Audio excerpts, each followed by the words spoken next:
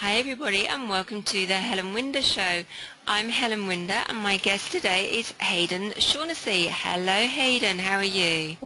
Hi, Helen. Very good, thanks. Great. Well, tell our listeners a little bit about yourself and what it is you do. Yeah, I can.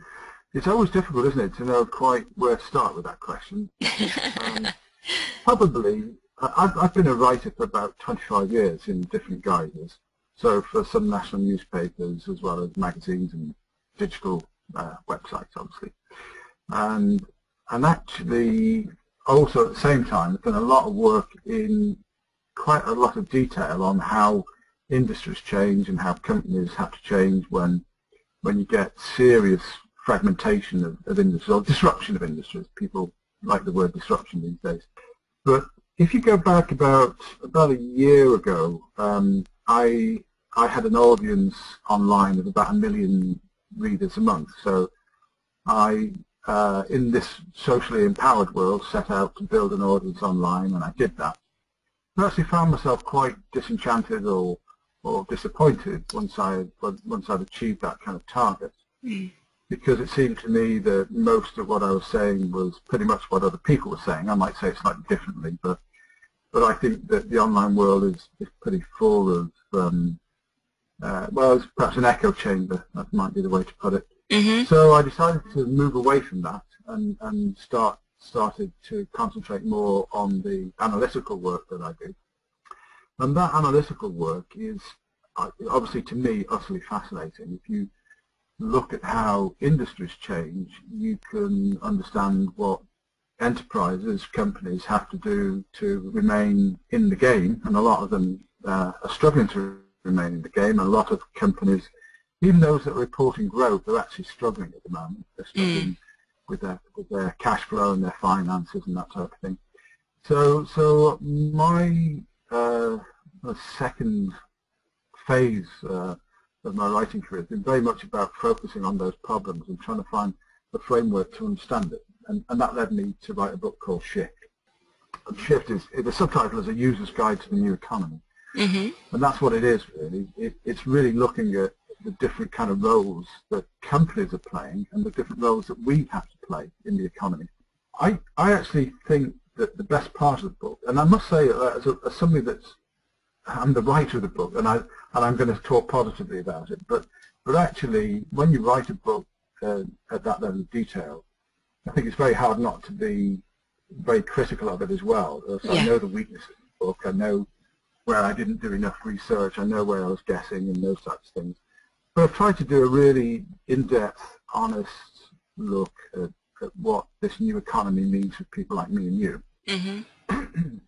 And how we have to behave differently, and kinds of things like you've done. You know, you look at this, you do your program. Who on earth would have thought that folks like us would be doing this? Because that used to be people on television. So that's very true, isn't it? It is, and now we all have this opportunity and responsibility as well. And sometimes the obligation is very difficult because you can be successful, but most people aren't. Most people are trying to string together a number of different ways of making money. So it might be some Airbnb rentals, it might be some Uber driving, it might be something on eBay, it might be a whole range of things that they're doing to put together an put together a revenue stream that, for example, gives them a chance of buying a place in London, a one-bedroom apartment, a studio apartment. So the point of the book is to say, look, there's some very, very exciting changes going on, and we tend to focus on the technology and the innovation requirement, but actually it means a whole lot for how we live our lives and how we plan our lives. And I've tried to combine those two elements in the book. It's a really great thing to have done, because we forget about all the other elements apart from that sort of fall alongside with the IT side of things. We have to shift, we have to change, we have to keep up with it all, but we also have to think about how it affects us, not just IT-wise and communication-wise, but on other levels. Yes, yeah. In fact, I just got off from interviewing somebody in one of the major global companies. He was responsible for that company's innovation program. And he said it's not about the technology. Really, opportunity now is in about understanding people's expectations. Yeah. And I thought it was very true. And as he explained the implications of that, they happen to be in the airport or the air travel business. And he said, for example, at the moment, the whole process of getting through an airport is a nightmare. It's one of the worst user experiences that you can imagine. But what it also does, it brings people into airports a lot earlier and means they hang around a lot longer, and you know, the experience gets worse. But the airports benefit from it, and that's actually quite wrong. So just on that level alone, there's a huge change in how we experience one particular aspect of our lives. There's nothing to do with technology. And it's bad for us, but it's great for the airports. And those are the kind of things that actually government should be addressing. You know, they shouldn't allow a situation to arise where security issues become financially beneficial to airports and experientially difficult for us. In the book, actually, I have a section on government policy, and I think that might be interesting to people. I think it'd be very interesting to people because we don't talk about it enough. Again, with government policy, we hear about investment, for example, in fintech in London and things like that.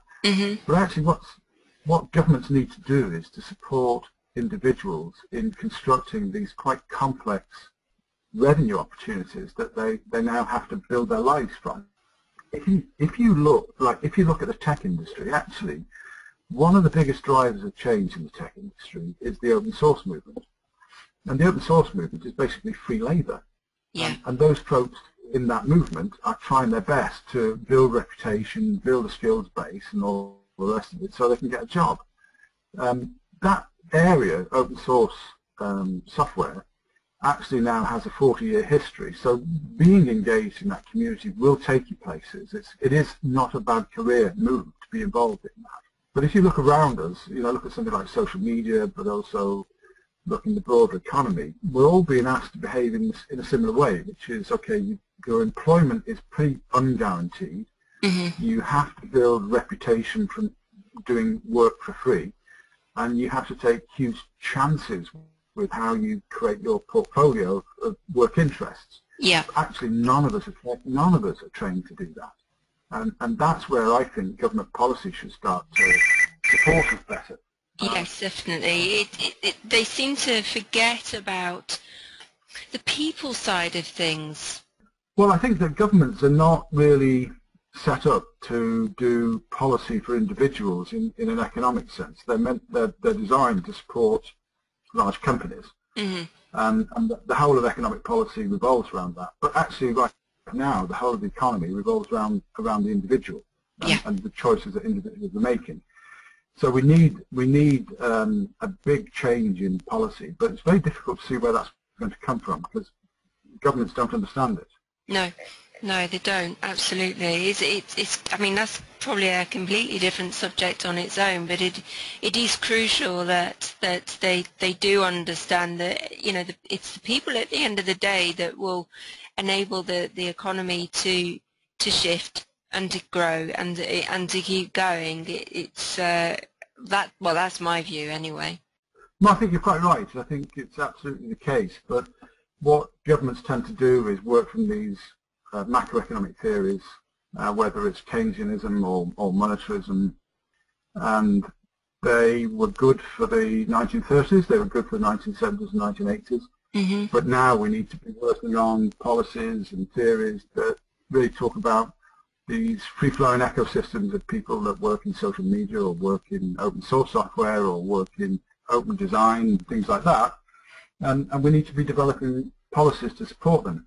Yeah. So it requires also an academic shift. It requires quite a lot of change to get there, but I don't think we've got a lot of time. And I think that these changes have to be made very quickly, actually. It's just incredibly difficult to see where the incentive for government comes from. Yeah. It's also quite difficult for the thinking community, like the community of writers or economists or whatever it is, to change the structure of information. You know, because most of these people get their information from things like the Harvard Business Review or other entities like that. You know, old-fashioned organisations that informed the last generation of business. Mm-hmm. Absolutely. When obviously with your book, how will it help people? Why should somebody go along and purchase it? Because I know I've got my own copy. Okay, good. I think that there are real issues with how we acquire information and where we go to find the right information and have the right debate. And that's, I suppose that's quite a long-winded way of saying anything. I should find a snappier way of saying it. But look, if you read the daily papers, you're really working in what you might call the consensus tunnel. Mm-hmm. The left-right consensus, and these are discussions, polarizations of arguments that we've lived with for 80 years, 100 mm-hmm. years. Times have changed significantly. Yeah. And I think if you want to understand where the debate should be, mm-hmm. then you should read Shift. I don't say that Shift is going to be an easy read for you, though. It's not one of these books which is the 7 ways to change your financial status, or the 7 ways to have longer holidays, or whatever. Mm-hmm. Whatever these kind of formulaic books are. It's more detailed, it's much deeper, and I hope it's richer. But the basic premise of it, number one objective, if you like, is to inform a debate. Mm-hmm. The second objective, though, is to say, actually, if you're a company leader, you actually need to rethink what a company means. Companies today and in future are not going to be the same entity that they have been or that they are right now. And that's visible when you look at companies that have these huge ecosystems and huge customer bases. And Apple has 800 million customers and 500,000 developers around. The third thing is, what do you as an individual do about that? Mm-hmm. And the answer that I've tried to give for companies, smaller companies, challenging companies and individuals is you really need to take a very disciplined view of what your options are. So people tend to think about how they invest in something or how they develop something in a pretty linear way. You know, that I'm going to go to university and get this degree and get that type of job. Mm-hmm. Or if you're a company, I make this product, I'm going to do this piece of R&D to improve it or to create a new one, and then I'm going to sell it. But actually right now what you need to do is think in terms of optionality. What kind of options do I need to have prepared, ready to respond to whatever's going to change in my market or my range of opportunities? Yeah. And that's particularly the case for folks like us, you know, where you're doing this show right now, but are you prepared for the different options that it might bring, or options that might conflict with other things that you're doing to make money at the moment? Yeah. So in both cases, in the case of the corporate reader and the individual reader, I try to make the case for thinking more in terms of optionality and how you balance options in your life. That's really important, isn't it? We have to know, we have to prepare ourselves so that, yes, you might want to go down one channel or one road. I'm just thinking of my son, you know, he's going off to university this year, and it's quite a tough course that he's taking in politics, philosophy and economics, but he also needs to look at all the other options around it along the way and take them with him just in case. And you know, you just never know really, do you, how that journey is going to grow or change. And it's the same in business. Only be sure that, yes, I think you can only be sure that it will change, and that by the time he's 21, 22 and out the other side of that degree, the landscape in front of him will look different than it does today. Yeah. And I think that opportunities are going to come earlier to people as well. I think one of the things that we're seeing in the startup community is obviously people are starting companies younger, but I think that younger people are attuning themselves much more to the idea of a simultaneous portfolio. If you go back to when Charles Handy was writing about portfolios, it would be more like, okay, in the course of a working life, I might have 5 or 6 different jobs, and occasionally that one or two of those might run simultaneously. But I think now young people are much better able to see life in terms of projects. Mm-hmm. And how many simultaneous projects do I have to run to make life interesting and profitable, worthwhile? And certainly I think by the time your son gets to the age of 21, 22, he'll be looking at, well, what projects do I develop? Who do I need to work with to make one or two or three of those projects viable? And who do I onboard or contact as a potential mentor for one or two of these projects? Mm-hmm. So, and also, what else do I need to keep in the air? So, if one of these projects goes wrong, what other options do I need to already have in the air, ready to run with? I think another thing with that whole process is that you can very easily select options which close out a whole range of opportunities for you in life, and it's much more important now than it used to be in the past. And I gave an example in the book. It's a hypothetical example, but drawn from a real one, where somebody takes on a 12-month contract that gives them stability and a working wage for a year, but has automatically excluded themselves from a separate opportunity that comes good 3 months in.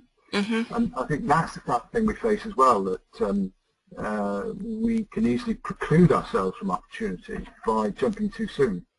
But these are all quite delicate balances, and nobody's trained, as I was making earlier, nobody's trained to understand these choices. No, we're not given a book, are we, when we first start out? Not literally. A little bit like, parenting or even starting up a business. You don't. It's not all written down because it is going to be slightly different for each person. But the basic ingredients are really the same. They're just sort of tweaked along the way.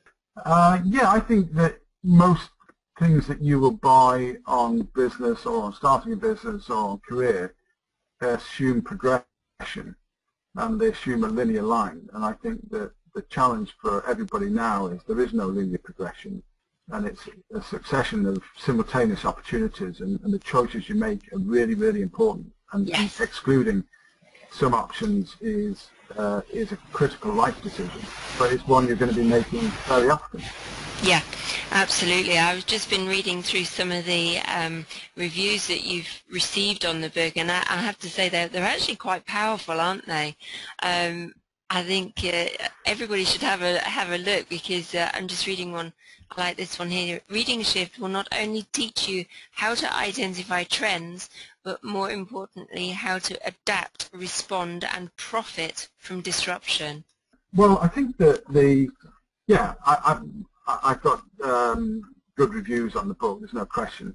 I think that the profit from disruption is meant to be much broader than this is going to increase your profit margins. It's really about how you can play this economy in ways which give you better fulfillment in life, as well as, yes, if you're in business you want to make more money, but actually I make the point in the book that probably today you want to be much more adaptive than in the past, and that actually means that in some senses you might not make more profit, but you might survive longer. Yes. And we've seen a number of companies now that just did not look at their longevity and their adaptive capabilities, and as a result they barely exist. And of course the big example of that is the phone maker Nokia, which actually started to sink as it announced record profit growth. So there's a lot of irony out there around profits, and I think that actually one of the biggest problems we face at the moment is that a lot of companies are trying to respond to the need for growth and can't do it anymore. So they become quite difficult entities to work within or to work around, and actually if we were able collectively as a society to say let's introduce a value shift here and talk about adaptation and survival rather than growth. Yeah, I think that would do us all, I think.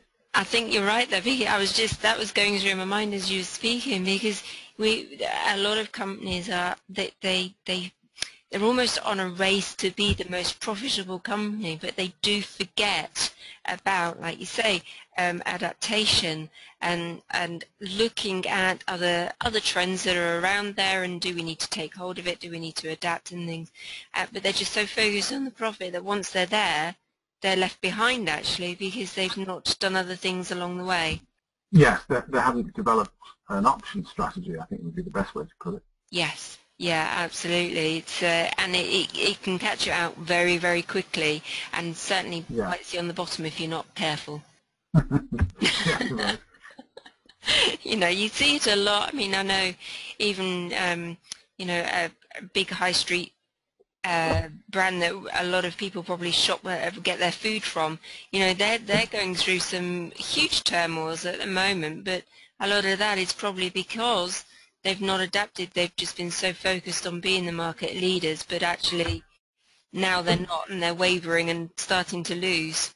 Yes, and at that point it becomes very difficult to find the resources to invest in serious alternatives. Yeah. I think that's another side of it, that you end up in these, in fact, one of the patterns of disruption that the book talks about is that when you get this kind of concentration like you have in the UK supermarket sector or retail sector, for a while you can generate super profits, and that makes your investors very happy, but actually over time those kind of super profits attract competitors in, and that's totally understandable if you look, for example, at the banking sector, or even at the mobile sector.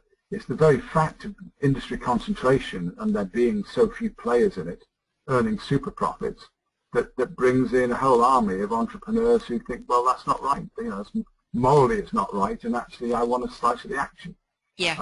And that band of entrepreneurs resents not being able to get into those markets, and eventually finds a way. And the way it tends to do it is by cutting price in very dramatic ways that make the incumbent non-viable.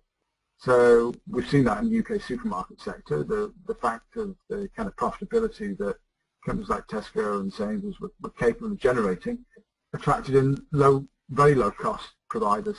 But there's no surprise in that, and that's a repetitive pattern. You can look across industry after industry. Industry concentration generates super profits that draws in all kinds of innovative alternatives.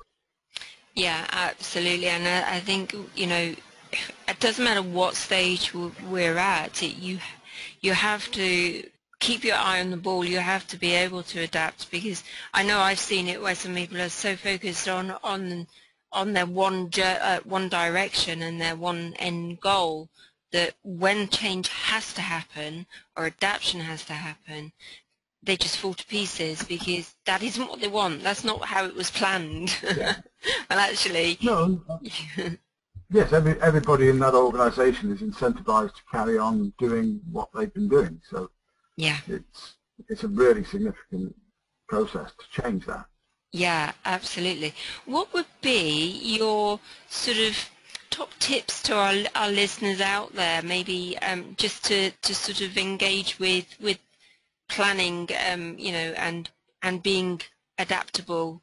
I think it's difficult to render it down to a kind of a top 5, a top 10, and those types of things. But and of course it depends whether you're thinking of those things in a domestic setting. So you know, you're the employee or you're the company owner.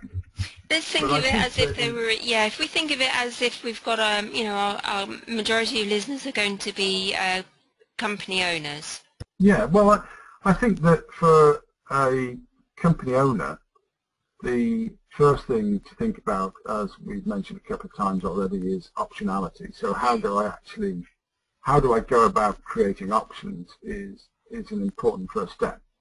I think that the way to create options is to change the kind of planning metrics or investment metrics that companies use. So normally speaking, when companies do some kind of appraisal of a new option or their future direction or their new product, it's to look at the total addressable market and then to say, okay, if we can get 10% of that $1 billion market, we've got 100 million in revenue, and our margins will be X. You know, so very naive and simplistic, and it's complicated a little bit by the application of the discount factors, so discounted cash flow, that type of thing. But what I found, and I've done a lot of research through interviews with organizations that are in the process of transformation, is that they typically move away from that kind of investment model and they start to look for secondary benefits, so it's actually worth running some projects because it changes your corporate competency, or it's worth experimenting with some projects because it opens you up to different revenue streams. So changing your investment criteria is an important part of developing the options route for you. Mm-hmm.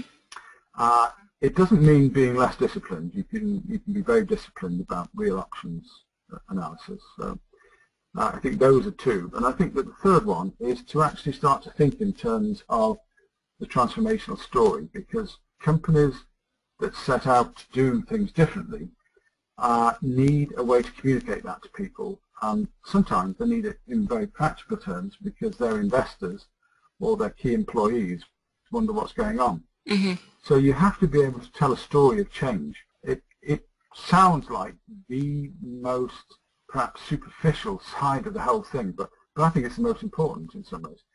If you can't tell a story that's quite open-ended about change, then you won't be able to execute change.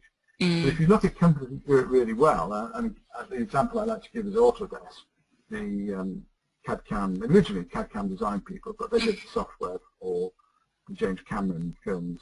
Their view of their business is that actually they don't quite know where it's going, and they call it designing the future. So their job is to design the future. In that journey, they talk about discovering the fact pattern. And what they mean by the fact pattern, it's actually a legal term. In American legal cases, when both sides, prosecution and defense, have all their data together, have all the information they need to prosecute the case or defend the case, they've established the fact pattern. And what the guys at Autodesk talk about, their job as senior executives to discover the fact pattern. So you'll see that the actual change narrative is quite open-ended. It's not saying we're starting here and we're going to get there. It's not saying we are changing from to. It's actually saying, acknowledging we're in a period of uncertainty, but in that period of uncertainty we have a fairly disciplined way of discovering the fact pattern. That's one way to tell an open-ended change narrative. Mm-hmm. So those are the three most important things, I think.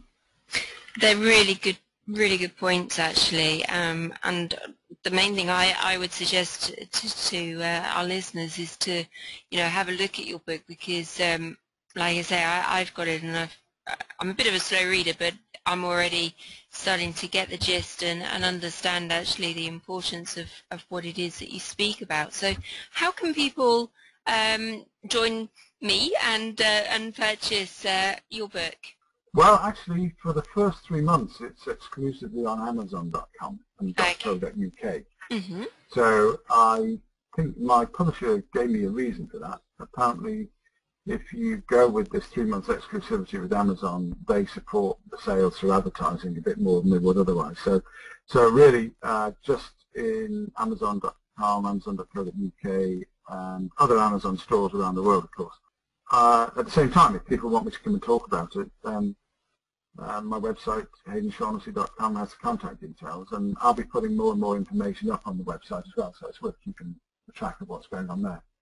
Fantastic, because I know you do speaking slots, so actually I think it'd be really interesting for people to engage with you and hear you, which is you deliver the story quite differently and explain the different steps that are needed. So just repeat your website again. It's HaydnShaughnessy.com. Fantastic. And are you on Twitter? Yeah, at Haydn1701.